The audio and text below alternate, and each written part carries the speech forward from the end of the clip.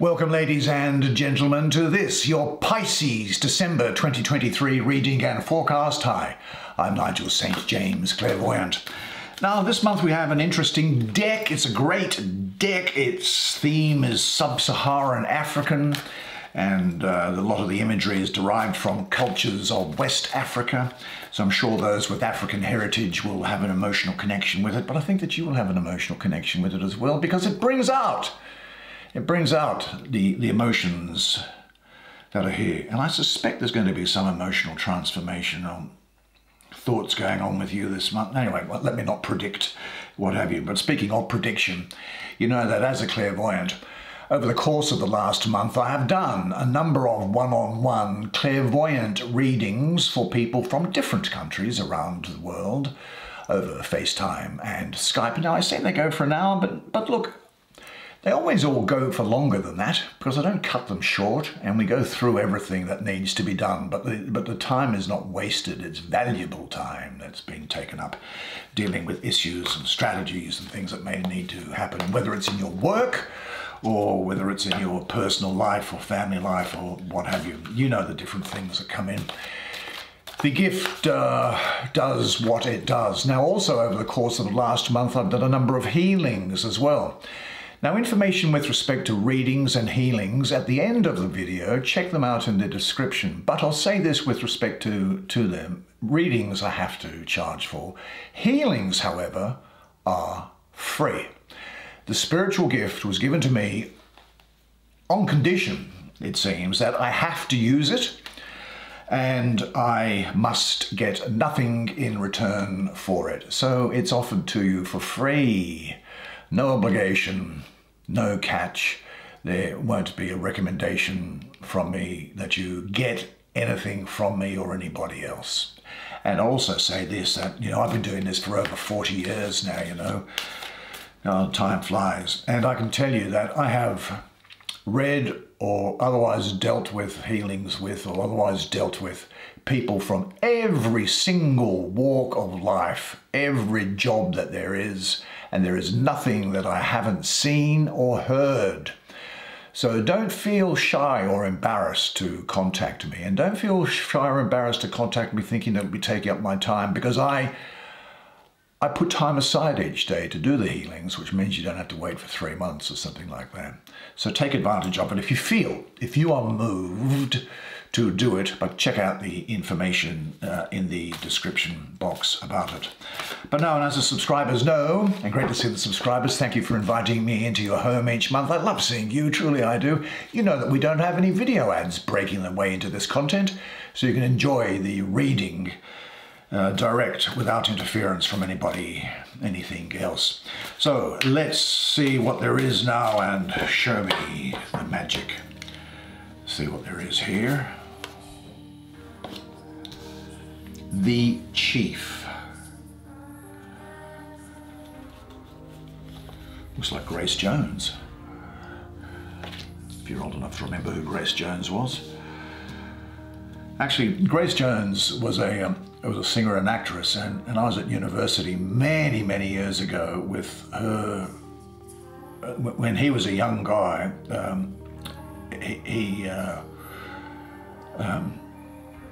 what's his name? The blonde-headed fellow that does all the action films. Oh, it'll come to me in a second. There's the Two of Gourds. Here we go. Mama Gourd. Mama Blade. Ah, very interesting. Two ladies to speak to you. And finally, there is, Mama Coin. The three, or presumably the four mamas. It's a very, very lot of great energy coming around you. Let's see what they have to say. As is our usual practice, I'll bring the camera around. You come and sit here next to me. You and I can have a good close look at the imagery on these cards together. Well, I do the reading for you, and I remember the guy's name. It was with Grace Jones. Just while I pick this energy up, do you know, sometimes I look at the very small tarot channels, and I saw one recently called Ministry of Tarot. And the lady doing the reading there, very different to me, of course, as you would expect. But she seemed to me to be authentic.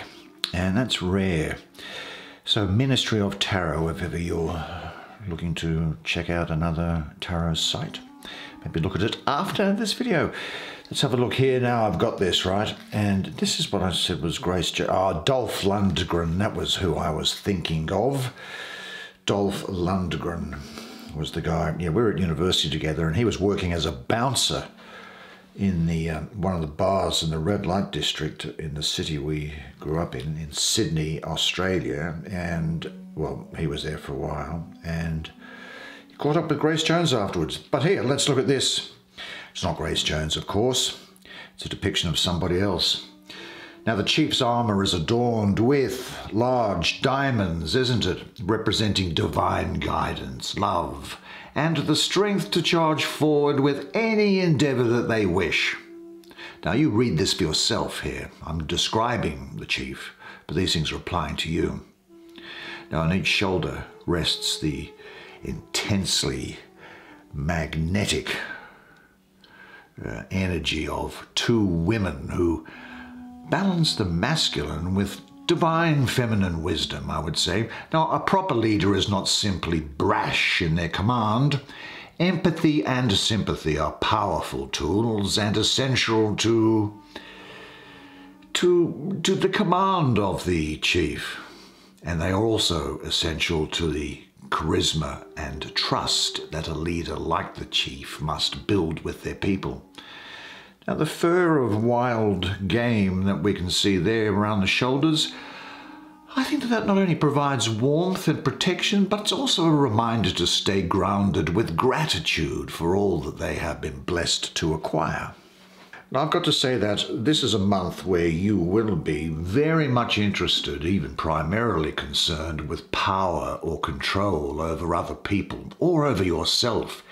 You will be seen as a natural leader and organizer, and you'll have willpower and good judgment as a result of your life experiences to date. There is also success here through discipline and the application of your skills. You will be a rational thinker. I do think that status is going to be important to you, as is material security and stability. And I think you might find that you could actually be quite volatile and fiery during this month, not necessarily passive whatsoever. There's very much an Aries quality that's going to come to you. That's the sign after you. It's almost as if you're looking ahead into Aries, because there's a pioneering sense to you, a discoverer, an initiator. Great leadership qualities again. New beginnings. I also see fatherhood around here, or motherhood as the case may be, but certainly I think you will be interested in imposing order, structure, and you will be ambitious and taking a stand, and you'll be firm with yourself and other people. Now, it may well be that somebody here gets promoted to a senior role, is what I see. Now, a ruler with the qualities of humility and submission to the cosmic law, as well as dynamism and power, well, they can develop a deep understanding and a constant recollection of the will of the whole that's necessary to take into account. Now, a ruler with these qualities, which could be you, is filled with a tremendous compassion, which will allow you to sacrifice the self sometimes for the good of the whole. I think that this is a really good time for you pushing into the new year. A new time, a great moment for change and for bringing about new beginnings. So trust your own energy and move with it. Now, what revitalization does your life need? And are there steps you would like to take towards this? Examine yourself critically, especially in regard to your relations with people up and down the line of command, if I can put it that way, and say this: I enjoy bringing about new projects. I value and honor my leadership ability. I am a responsible person. I trust my power. I rule by serving. I serve by ruling. Now, before we get to all those these faces that are down here, which are going to talk to me. I'm looking at their eyes as I'm going through this and seeing what messages they're giving me. Let me also deal with this card that's on this horizontal. Now, actually, this is an interesting painting. Let me see what I can take from this. Well, here are two gourds, obviously, which are things that are for holding water. And you see that they are in balance. But look here, there are two hands, arms, coming down from what you might expect it to be heaven, the spirit world, is how I see it. And it's pouring water into here on top of this person's head. And water's going, so it's going backwards and forwards. There's a communion backwards and forwards that's there. Now this is talking about two souls being together, about a communion, a joint, a union between two people, or between the divine and the human. The water then also spills down and blesses the person and the earth around it. This pearl, which is here, has always around the world been seen as a symbol of purity, of love, of affection, and of and used in jewelry, obviously, as well. Now, what I see as the astrology here is actually, in this position, with these other cards around it, really good for you because it's Venus in the first decan of Cancer. That's the 21st of June to the 1st of July. Well, that really highlights the benefit of you having drawn this card here, because Venus is the most receptive of the planets. It's the planet of love, of beauty, of relationship. It's also the planet of money, you know. And Cancer, Venus has come into Cancer. Well, Cancer is, well, it's nurturing, it's comfort, it's support. Cancer is like, I can liken it to a female's womb in which a seed is fertilized and it then grows and allows something to grow, to nurture, to grow. So that's a tremendous complementary energies that are going on there. Now, as a result of that, there will be receptive love here for you, happy relationships, a very deep emotional exchange, I think, close bonds, togetherness, harmony, and a relationship that is strengthening, and in particular a mutual love and respect. Now, you do understand, I hope, that if you love yourself, you are attractive to others. Your receptiveness towards yourself prepares you to give yourself totally to someone else. Now then, a deep emotional exchange will be possible, a giving and receiving of overflowing love. And this union is going to occur in complete harmony, as is symbolized by these two gourds that are here. These things are filled and they overflow, symbolize the overflowing emotional riches present. This is an image of complete joy and silent ecstasy. Now, the other thing, of course, about the benefit of Venus being in Cancer is that Cancer is the house of the moon, and Jupiter is exalted in Cancer. So Jupiter is the great benefic. It brings prosperity, it brings expansion, it brings happiness with it. So the planetary alignments here and the signs, they're just perfect for you. I do get the feeling of a hearing of a marriage around here. Certainly you could also engage in a very close friendship.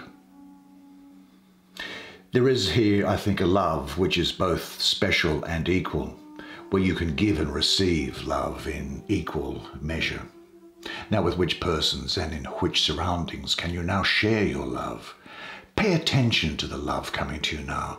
Remain open and let it enter you and go deep inside. Now, there is nothing to do but enjoy what life offers and say to yourself, I am now ready to let into my life the love relationships which will fulfill me. Now, let's have a look at some of these faces that are here and see who is doing what. You? Or you? Who's talking? Are you talking? Maybe you've got something to say right now. You have got something of a look about you. that says you mean business. Why is that so? Well, I see a lot of Libra around here. They're going to be important to you, as is Virgo. Now, the association of this woman with Libra connects her to that sign, obviously, and about adjusting things, making necessary changes to make things go in your life. Now, this is all about making clear decisions based on fact and fairness, which is pretty well how she operates, I think. But you will, I think, be graceful, very perceptive, a keen observer, a subtle interpreter, an intense individualist, and confident and gracious. You will be cutting through old masks at this time and old roles, and you'll be using your mind rather than your heart to think about things. Now, setting aside your masks, renouncing the security offered by playing familiar roles, means the voluntary giving up of habitual defense mechanisms. But by using your insight, you come to recognize that the masks you wear not only protect and camouflage, but they also separate you from yourself and from others. And the energetic cutting through of your masks liberates you. And she's going to lead you into clarity and openness. Now, she's saying to me that you must use your intellect to make an unbiased decision about a situation. Compassion and empathy may distract you, so you must go with your head and not with your heart. It isn't a time to beat around the bush about a situation. It is a time to decide and act. Cutting through old masks is something that's on the agenda, I think, for you. So have the courage of your convictions and move forward. Look, I think that you're in the process of separating yourself more and more from old roles and behavior patterns at this time of year. Now, this could bring painful experiences with it, but it's worth it. The clarity you gain will free you. Now, which of the roles you most easily and most often hide behind? Are you ready to drop them? Observe yourself in different roles. Some of them you'll continue to play, but now with more awareness, and you will play them until you no longer identify yourself with them. But I think you deserve at this time to say that my only duty in life is to remain true to myself. Now, it's very interesting, I think, that energy there about a situation, using your intellect there, that doesn't mean to say that you cannot remain or be emotional at the same time. And what I'm getting from this woman's eyes, tell me what? Well, first of all, they say that Cancer and Gemini are likely to be important to you. Look, I think that what's happening with this you may well find that you are very much affected by events or people around you at this time of year. And you can get swayed by them. Now, as your mother always told you, you are judged by the company that you keep. So it's important, I think, that certainly for this time, that you get rid of any negative people that are around you, in particular, people that are needy, people bringing you down, people that are just annoying you, who are downers. Because I think you'll be quite intuitive as well. You are going to absorb the energy from other people. You'll be very impressionable. Now, I think you'll see yourself in other people and also see through other people and reflect that back to them, is what I'm getting here. But there's a danger with that you become like the pipe and everything flows through you rather than you doing it. Look, your emotions are going to be shown openly, and you'll have a great degree of emotional integrity. And some people might think that you are shrouded in mystery in some respect. Well, I do say this, that the people that are around you may not always understand you, but that is not a problem for you, because I don't think you should compromise emotionally, because in order to do so, you would have to deny yourself, and you might lose the glow of your beauty in doing so. You will be intuitive, emotionally mature, I think, and you're going to be able to get on very well with your friends and in a deep way. You could also be quite meditative, I think, but you'll be practical and communicate your feelings and realizations quite openly. And there is a need for you to get in touch with your inner feelings and to be able to express them to others. And there is also a need to develop intuitively, emotionally, and to relate to others emotionally, but just be aware of not absorbing bad influence, bad energy from other people. Now, it's not to say that other people aren't going to have bad energy. Just make sure you've got like a mirror, that you're encased in a mirror, so that what comes from the outside comes straight back out. You can put things out, but you reflect back those things which are coming into you. Now, this may be you. It's just that I'm getting this vibe that's coming through here that you could have been in a relationship which ruined you either financially or emotionally, or you've been attracted to the wrong person and you've taken on their energy, and that has had a disastrous effect upon you. You could be carrying scars from that time, which could be impeding some of the purity that is within you. But understand this, that by showing your feelings openly, you become beautiful. There may be people who don't understand you. Well, don't concern yourself about them, because there are enough others with whom you can share your feelings. Now, are you open to your emotions and feelings? Trust your feelings and live in harmony with them, and say to yourself, my openness and vitality makes me beautiful. Now we turn finally to this woman here. And what have you got to say to me? I mean, look into your eyes and just tell me through your eyes what's going on. Well, the first thing I have to say is I'm getting a big pulse of Capricorn and a big pulse of Sagittarius around here. Now, you are nevertheless during the period going to be ambitious, but we've seen this from that Chief card here. You're going to be affectionate and kind and very charming. You're going to be very attractive to other people. Now that can sometimes be a curse, and what could happen is that you may have found that you have attracted. See, I think you are very attractive, and you may have found that you have attracted a lot of idiots over the time, I think. But this is a time for you to be ambitious, yes, but work with instinct and intuition rather than with experimenting with new ideas. To stick with what works just for the time being. She is talking to me about prosperity and success here. But you must find time to create some nurturing time for yourself that's here. You will be very nurturing of other people.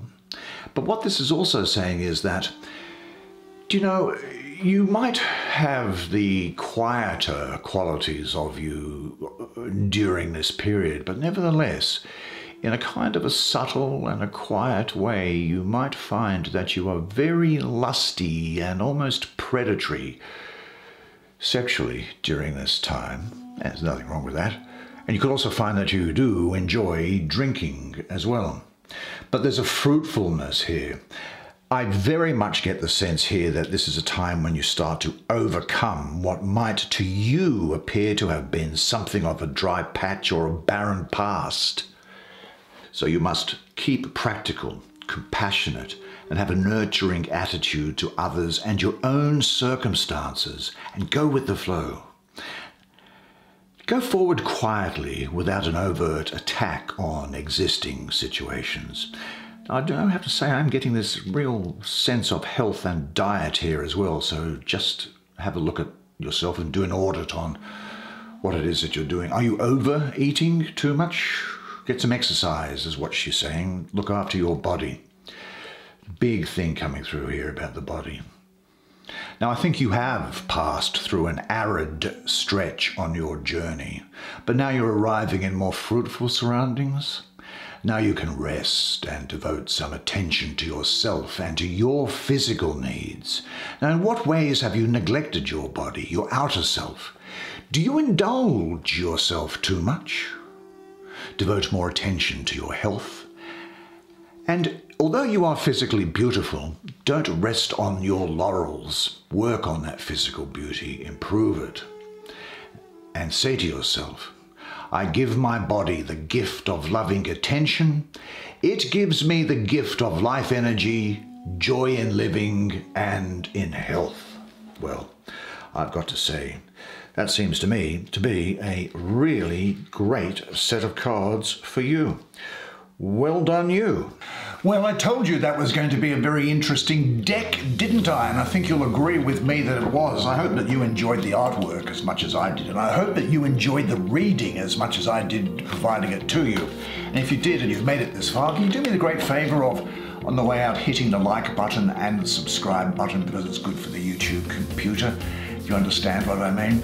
But look, it's been wonderful to see you again. I hope to see you again next month, of course, unless I see you privately in between. But until then, remember one thing, and it is this, that you are a legend. And I look forward to seeing you again next month. And until then, it's bye for now.